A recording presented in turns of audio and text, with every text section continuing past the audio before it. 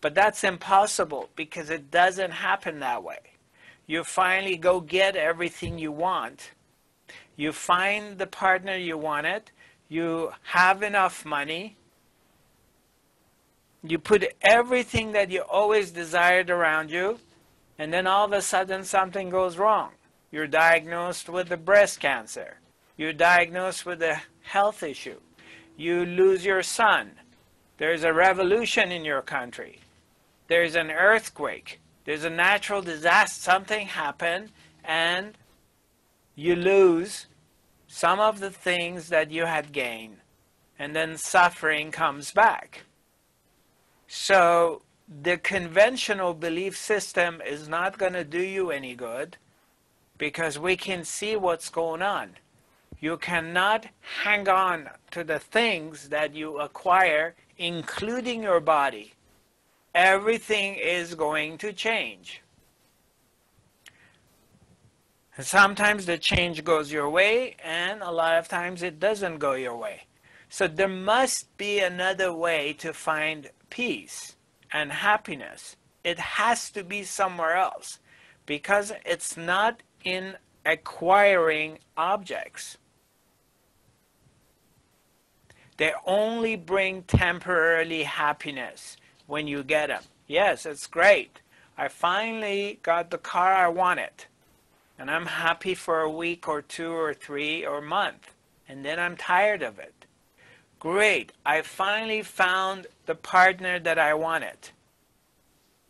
How long does that last?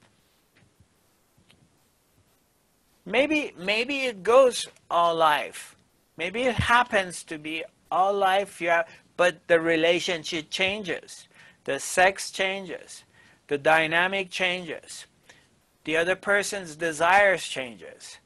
So it's temporarily. And we're not interested in temporary events. I mean, obviously, you can choose to do that, but we're interested in what is going to keep us happy forever. I want permanent happiness. That's what I want. I want to be at peace with myself all of my life, not conditionally. When you begin to do the work and you begin to notice the power of the heart, you begin to become aware of the presence. This is the presence of God, which is inside you and it's surrounding you and everybody else. It's the being. When you connect with your own being at this place, then what happens with the right guidance, you can observe your mind. You can see that there's a stream of thoughts passing through your mind. Your mind is always having thoughts passing through it. Now, I'm going to use a metaphor to help you make this very simple to understand. You are the observer. You're the watcher. You're the one who is aware.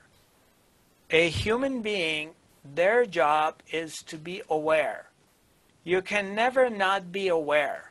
You're aware of the sounds outside. You're aware of your computer. You're aware of your phone. You're aware of the sirens of the police cars or ambulances or whatever on the street. You're aware of everything. So your awareness. You're also simultaneously aware of your thoughts, that you got all these thoughts going through your mind. But you're not always thinking. There's not always thoughts passing through your mind. If you were your thinking mind, then you could never be able to come and tell me that, Zarathustra, my mind is driving me crazy. I have so much thoughts. Because if you were your thoughts, you wouldn't be able to know you wouldn't be able to distinguish because that's who you are. The fact that you can observe your thoughts and you can make a report that my mind is very busy, it's driving me crazy, is because you're not your mind. You're separated from your mind. You're somewhere else. So here's the mind running, and here you are. So you may say, okay, Zarathustra, what do I do now? How do I free myself from this busy mind? Actually, with the right training, it's not really that difficult to separate yourself from your mind and not to be the victim of your thoughts anymore. Because your thoughts can take you to some really dark places. And it can create a lot of suffering for you. So, imagine of the blue sky. The blue sky is always blue. The only reason the sky is not blue is because of the clouds that are passing through it. But let's say you have like 3 months of gray weather. It's cloudy every day. There's all kinds of storms passing through. There's hail, there's snow, there's thunder. But after 3 months of really bad weather, what happens? The clouds go away, and when you look into the sky, you see the sky is still blue. The sky never come and tell you that I'm not going to be blue anymore. I'll be light blue, or I'm going to have some scratches on me, and I'll have some pink in me. The sky always remains blue no matter what happens, no matter how many storms go through it. The storms and the clouds can never touch the sky, but they can clutter it and you don't see the blue sky. Similarly, the same thing. You are the awareness, you're the watcher, you're the witness. You are witnessing your thoughts.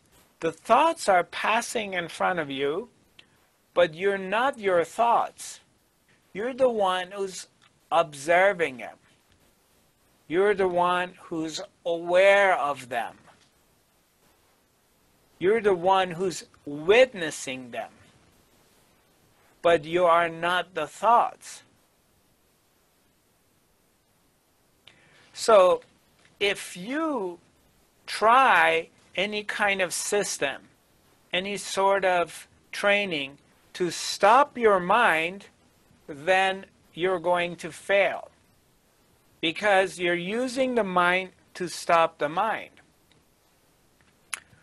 You may come and say to me, Zarathustra, I'm really suffering from a very busy mind. My mind is driving me crazy. I have all this fear, all this anxiety, all these suicidal thoughts. I hate myself. I don't love myself. I'm afraid of a lot of things. So then I would say, why don't we step back and bring you into the heart, bring you to where you're connected to the divine self, yourself, and from this place you can observe the thoughts. So what happens is we shift your attention. So what we're going to do is we're going to bring your attention inwards to the source of the thoughts. Where do the thoughts come from? So we're going to follow your thoughts back all the way to the source. And when you come to the source, or let's say from the mind to the heart, and you come back to this place,